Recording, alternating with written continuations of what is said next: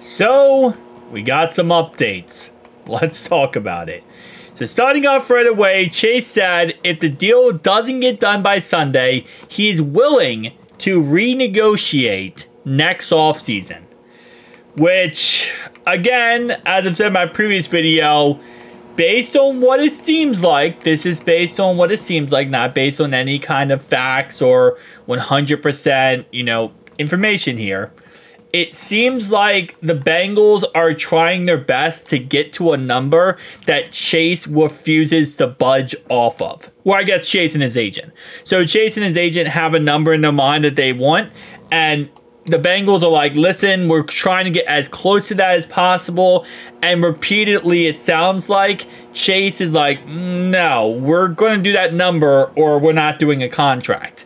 So it seems like no matter how hard the Bengals are trying, Chase has a number and he just wants that number, which the Bengals usually do not budge in these situations much. They're not known for being a team that budges and, gives in. So the fact that they are budging in any capacity is kind of amazing, because that just isn't how the Bengals usually operate.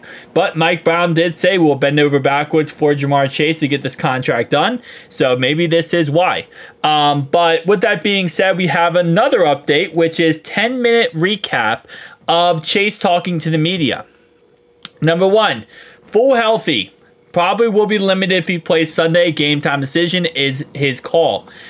Joe Burrow has claimed he's going to play 100%, so I guess we'll figure out that situation. But my guess is, if anything, this is just trying to get the Patriots off balance by saying, oh, Chase might not play, because Chase is going to play Sunday. Chase says he's got a good 40 to 50 snaps in me for Sunday. Says he usually does around 60. So again, like I said, it's just like counterintuitive here.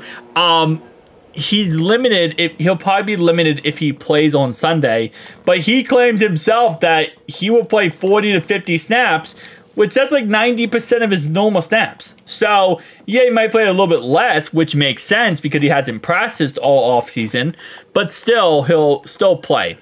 He said, if I do play, I'll have to. It's just like one game into next week. I have got to forget about every mistake that has been done and on to the next. Confident a deal will get done. His personal deadline was today.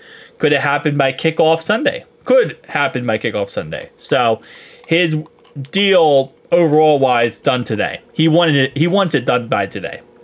Willing to play Sunday in this season without an extension? Bet on myself. Nice.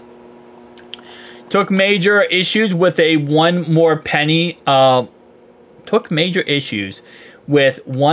more than Justin Jefferson report. If I want to beat Justin, I'm going to beat the crap out of Justin, not by a penny, bro. That's a weird way to say that. So he wants a lot more than Justin Jefferson. He just doesn't want just a penny more. He wants a lot more. Which again, like we have initially reported, seems accurate. Because the initial reporting was he wanted $160 million over 4 years, which would be $40 million a year. So that now seems like what he's asking for. Which is, bruh. Does it feel like the Bengals made good to bend over backwards to get an extension done with Chase? Now it does, yes. So he's saying maybe at first when they were offering him deals, they weren't going anywhere close to his number. But recently they've been actually really getting close to his number. I wonder how much they're offering him.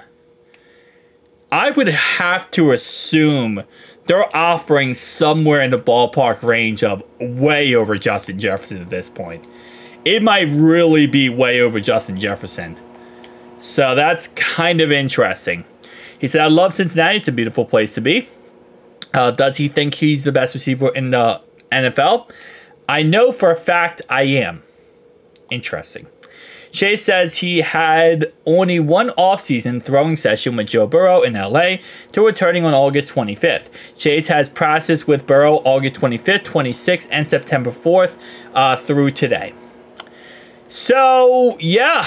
I mean, this is why I think another reason why Chase didn't practice, because he didn't want to speak to the media. And when he did speak to the media, he wanted to kind of unload like he did here. This is a lot of information. A lot of information here. I'm excited to see how this ends up going, with potentially T. Higgins not playing on Sunday and Chase being limited to 40-50 snaps, which again, like I said, it's kind of normal. Okay. Let's actually take a look at that real fast. I think it's football snaps counts 2023. My football guys. So let's go. Cincinnati. So if he did 40 to 50 snaps, like he said, week 1 last year, he did 54, 59, 74, 50, 76. Okay, so it is honestly right around what he normally does. So it's not really too outrageously crazy if he did only have 40 to 50 snaps. That's right around what he normally gets when it comes to per week. So that's actually not that bad based on last year's production. And if we go 2022 production, never mind, 2022, he was playing a lot more.